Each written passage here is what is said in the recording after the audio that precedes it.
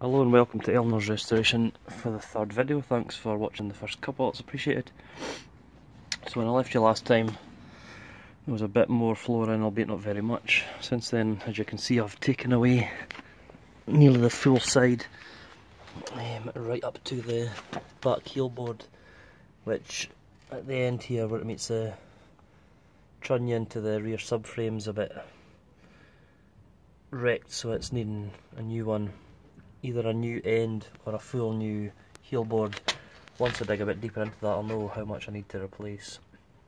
So the centre tunnel here, as you can see, I've taken away most of the surface rust that was on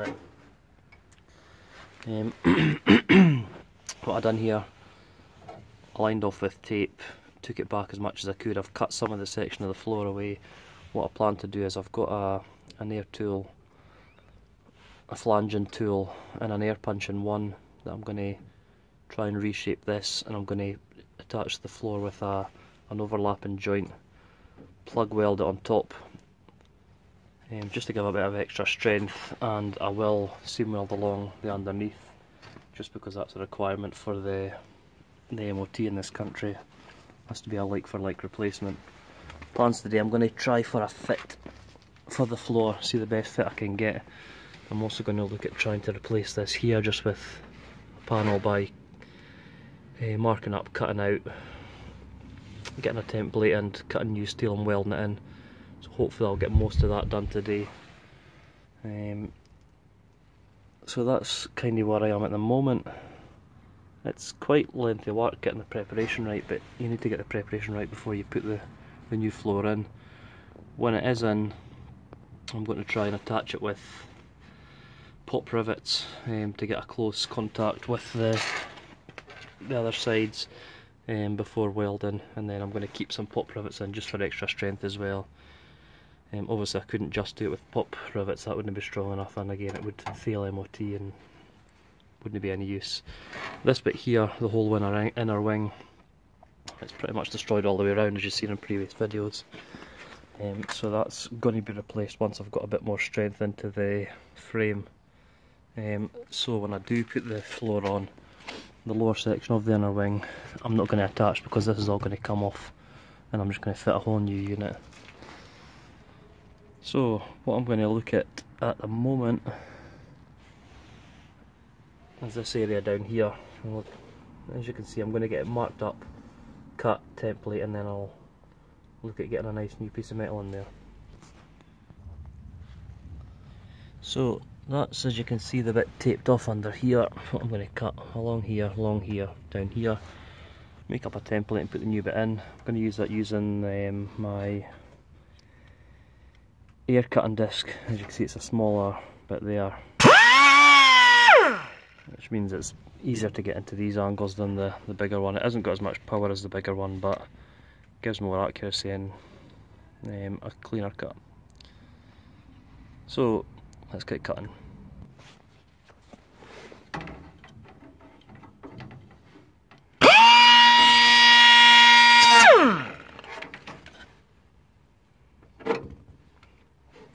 So see, that's bits cut out there. Quite a neat cut. A little bit there, a little girl get dressed up with filler.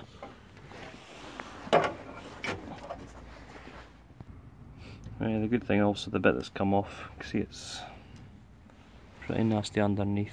A lot of that's sealer, but obviously rust underneath. So what I'll do is I'll use this as my template, put it straight onto some new steel, and then I'll see how that fits into the new section here.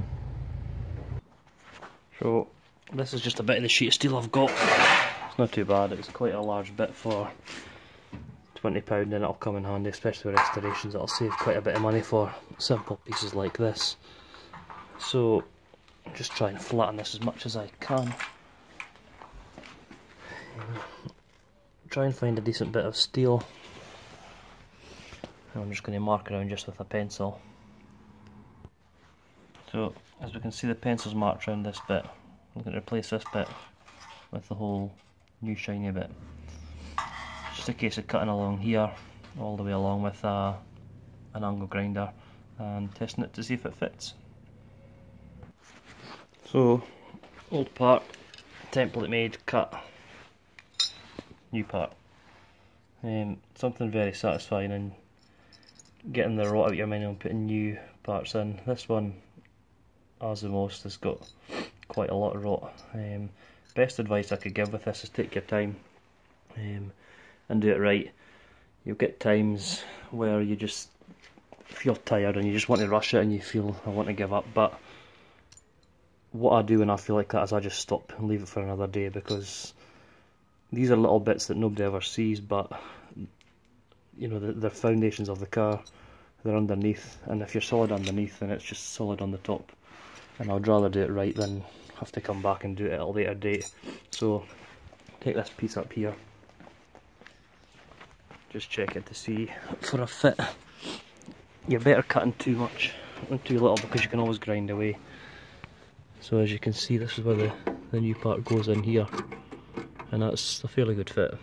So what I'm going to do is I'll stick a magnet on here, hold it in place, get my MIG welder, just tack weld it so it's held in place, and then just go around it, and we'll see how we get on from there.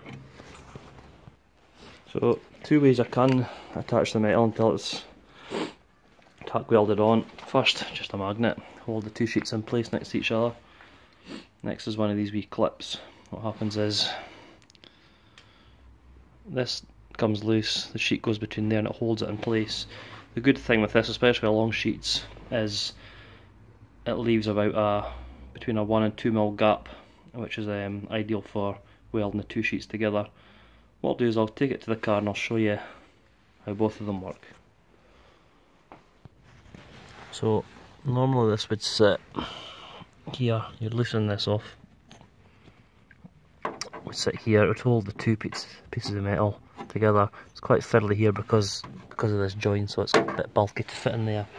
So probably the preferred method for me is just going to be this magnet, until you get the magnet in place.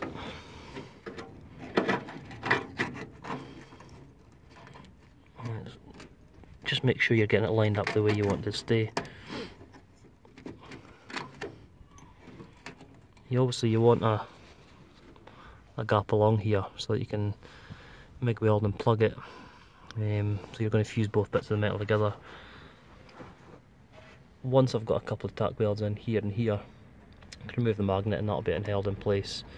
The important bit, once it's welded, tack welded in place, is you do different bits, tack weld all along. Don't do just there, and all the way along, because what will happen with that is the metal will start to distort and shrink and pull, and all be disshaped. So you allow it to cool once you've put a bit in.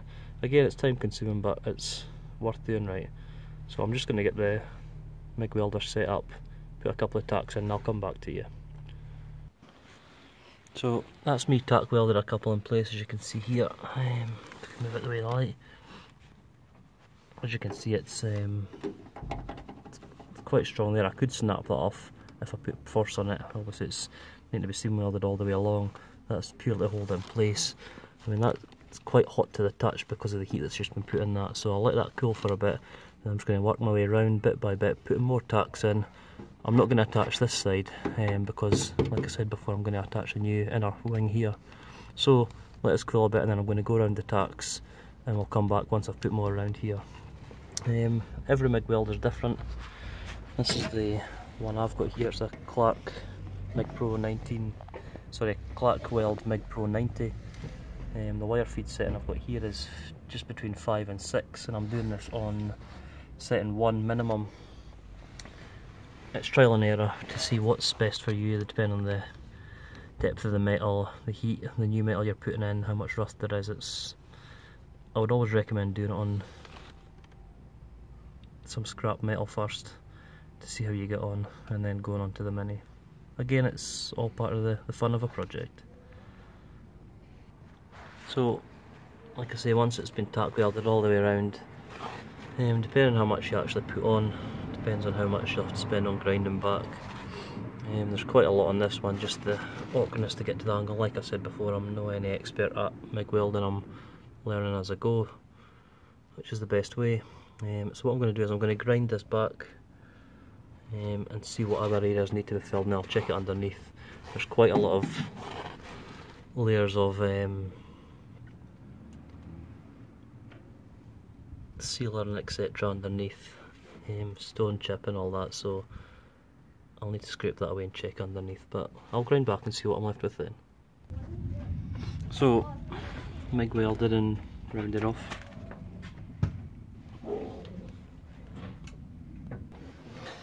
Yeah, it's if I can get out of the way of the sun here. See, it's been dressed off a bit. I'm not too concerned about how clean it is because it's going to be under the floor panel that overlaps here. What I'm going to do once I can get access to underneath, I'm going to weld underneath as well, just to keep it consistent so there's not any holes. It's quite solid here now, you know, it's not going anywhere. Still to be attached under here to the inner wing panel once I get that. What I am going to do is just put a very fine layer of filler over just to keep this flat for when I'm putting the floor on, and then I'm going to give it a quick spray paint, so that's what I'm going to do just now. So I've made the filler up. This is just the stuff I've been using here, Easy Sand, Isopon, just made up by basically, the guide is about a golf ball of filler to a pea size of hardener.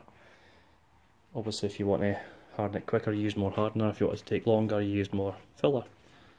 But I don't want to be taking too much off here, I'm not too concerned what it looks like, so I've put a very fine layer on.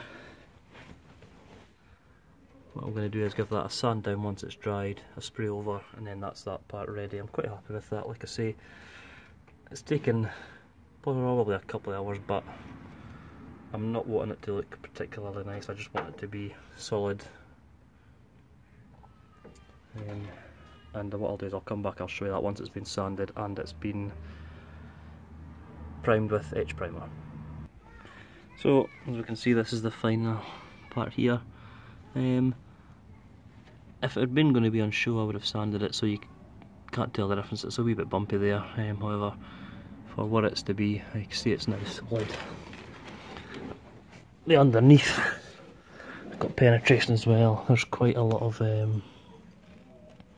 it's hard to see with the sun here,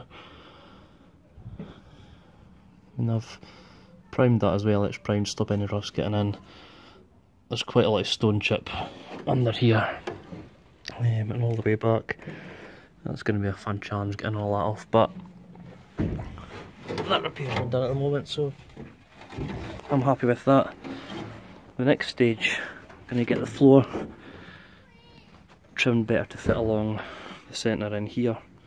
Got a few repairs to do here and there, there's little holes here which should just get done with plug welding that, sanding, and that's pretty much all I've got at this stage. I'll keep you up to date. Hopefully the next stage is looking at doing something with this and getting the floor fitted, and then I can look at